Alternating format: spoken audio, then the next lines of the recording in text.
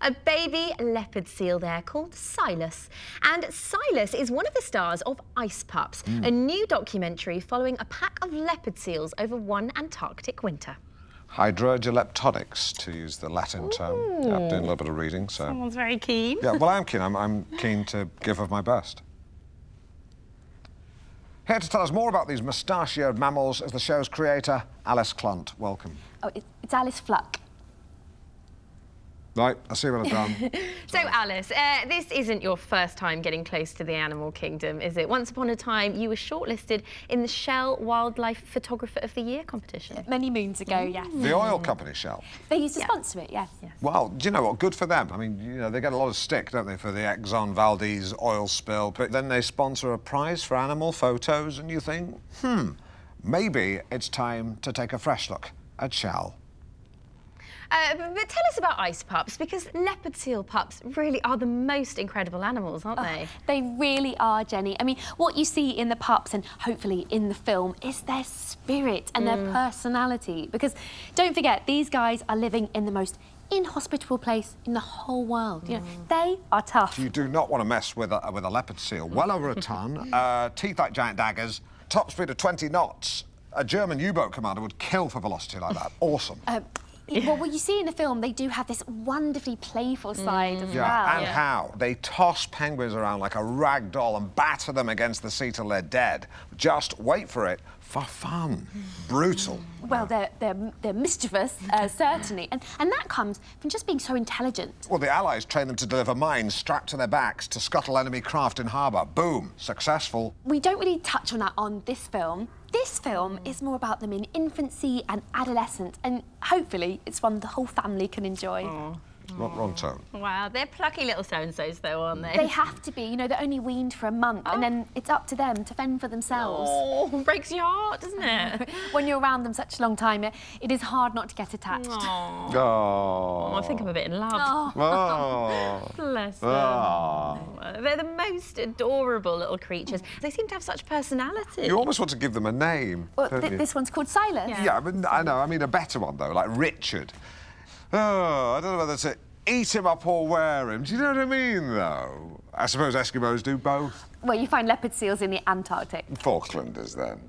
Now, Alice, the film ends with the sound of a seal cry, and it's quite a sound, isn't it? Actually, let's hear it.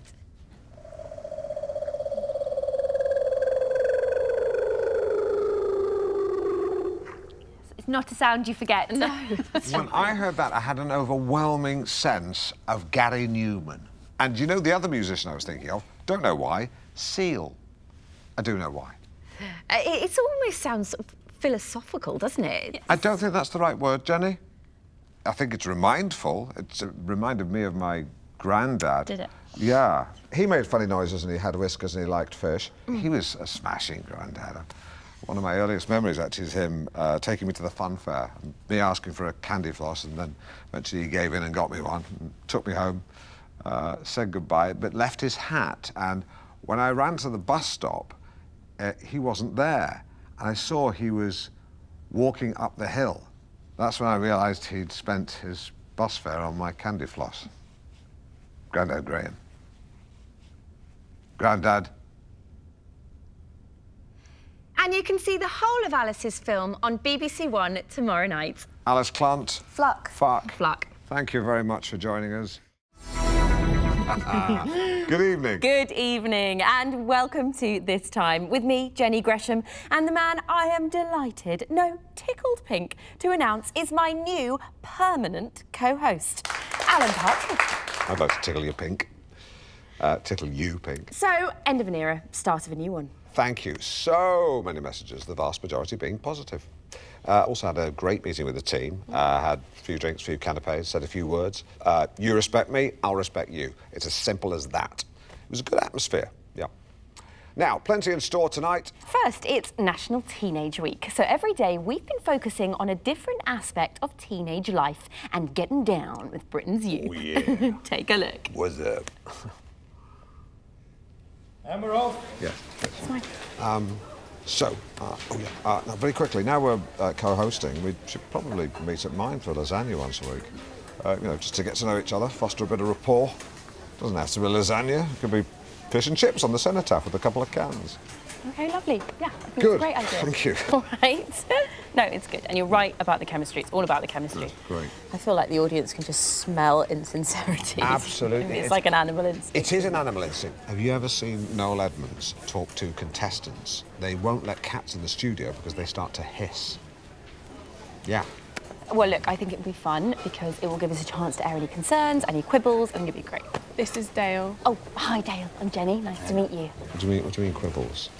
What do you mean? I'll tell you later. You can't do that. Tell me now. You can't do that. Tell me. All right, fine. It's your diction. Thank you.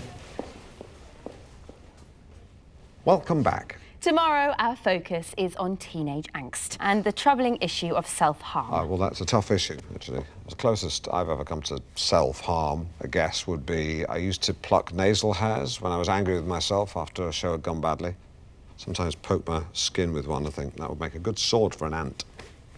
But today, we look at youth unemployment, a trend that has caused particular decay among Scottish inner cities. And yet I know, anecdotally, from friends with large gardens, that Scottish people can make great workers. It's a shame. We're joined on the sofa by Dale Daniels, himself long-term unemployed, who now campaigns to improve prospects for Scottish youth. Dale, thanks for joining us. Welcome. Aye. Now, you're furious, aren't you? Even for a Scot. Well, so should everyone be, huh? And they've Absolutely. a so-called developed nation, you know, letting kids rot away in these estates, huh? When I Indeed. grew up, I thought you were... Please. when I grew up, there was industry, there was factories, and shipbuilding in the Clyde, you know, work if you wanted it.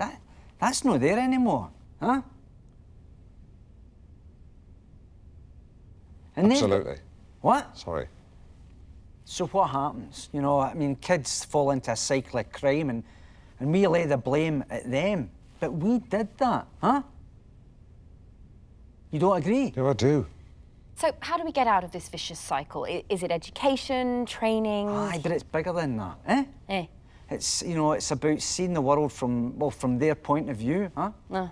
You know, we closed down Sure Start and football pitches and youth centres and you wonder why the kids get into bother, huh? Yeah. I mean, I don't know if you have any kids, huh? Huh? Yeah. Huh. Well, I've got a 13-year-old, yeah, and that's why I'm saying to the government, all you're doing is building problems for the future, huh? It's amazing, because weirdly, what you're saying actually makes sense. Eh? Aye. Aye. Good. Good. Jenny. Well, thank you so much, Dale Daniels. Finding the time to stay in shape isn't easy. I donned my sweatbands and leotard to find out how one street in Walsall are getting in shape. But first, how many of you out there are 100 years old? More than you might think. National statistics say there are 14,000 centenarians in the UK. And that's enough to fill the Birmingham Arena. Wow. Yeah, although presumably they need a lot more toilets. The latest addition to that exclusive 100 club received her telegram from the Queen this very morning. And as her granddaughter writes, she's a big fan of this show. Aw, here's what she wrote. 20 seconds. Where's my fucking water? I made it very clear I need a glass of water after exercise, or else white saliva forms at the corners of my mouth. Whose is this? That's mine now.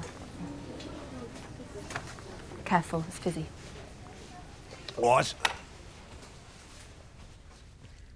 And I'm delighted to say Rose Haig joins us on the line now. Rose, are you there, my love? Well, of course I'm here. Where else would I be? Rose, many congratulations. Excuse me. Congratulations. Hello?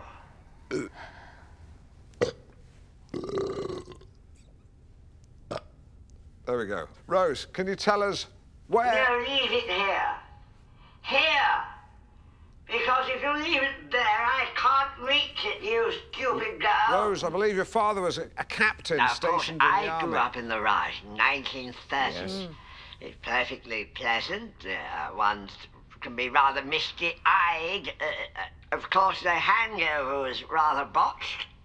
Mountbatten did what he could, poor old Dickie, Ratchet. That's lovely. I was just wondering about the secret to your old age. I'm talking, young man. You Sorry. normally interrupt people when they're speaking. I've been called a young man for quite some time. Stop mumbling. Why are you staring at me? What's your name? I'm Partridge. The point being, we had a houseboy. Not a friend, you understand, an Right. employee. Okay. He used to run errands, and we called him Brownie. Right. Not the sharpest of fellows, but curiously, he was not an Indian. Okay. He was a Negro. And they are very different, because whilst physically stronger, they... Oh dear, we seem to have lost Rose there. But yes, a great achievement and a colourful character. Different times, and so apologies there for the wind and the racism. Hilary Couchman, Dr. Hilary Couchman. How long have humans been swearing? Well, curse words or vulgarities go back really as far as language itself. But when it comes to written English, we find profanities cropping up from the 13th century. So, something like this. Should I wear gloves to handle The this? protocol is that the curator handles the material. Oh, OK, right. I'm pretty sure I've seen Dr. David Starkey handling stuff like this on TV. And I've even seen them let Tony Robinson have a fiddle. The protocol is the curator handles the material. You said that. Do they ever let you guys go to an area just to relax? Because they should do. Maybe that should be part of the protocol. Swearing, swear words. One of the more prominent words is the word f***, but cunt too is also common across the Germanic and Scandinavian languages. We also find uses of piss, Couple shit, beeps out. What areas would these profanities emanate from?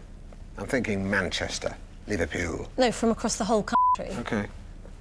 Now, what we have here are parish records from Drayton in Shropshire, When would that be? 1295. That's what these trousers cost. So, what these documents show is how the earliest instances of swear words were typically found in the names of places or people. So, surnames often describe what someone was or did. Right. Here we have a listing for Henry F***a-beggar. Goodness me. Now, back then, the word f*** didn't have its current meaning. Okay. It actually referred to hitting or striking. Right, good. Well, hence the phrase, let's hire some Albanians to f*** him up. So there are terms that have fallen out of use. So here in 1740, we have the term Runtalion, very which means musical one whose word. scrotum is so relaxed as to be longer than his penis. One wonders whether that's due to a truncated member or distended testes. Well, I guess it's just chicken and egg. We also find some fairly vulgar slang words for penis, such as beard splitter and arse opener, whilst fellatio was known as bagpiping. Oh, makes sense. In the 1785 book, the Classical Dictionary of the Vulgar Tongue, we find the term to huffle. Would you like to have a guess at what that means? Oh, gosh, I'll have a bash. To huffle, the act of putting my head between a lady's breasts and huffling. You get the picture. No, it's another word to fellate. Right, OK. I always find it amusing when I ask people that question, what answer I'll get. Right, well, that's an interesting part of the protocol. Thank you very much, Dr. Hilary Mantell. Couchman. One who likes to squat over another... It's my surname. Right, yes, of course.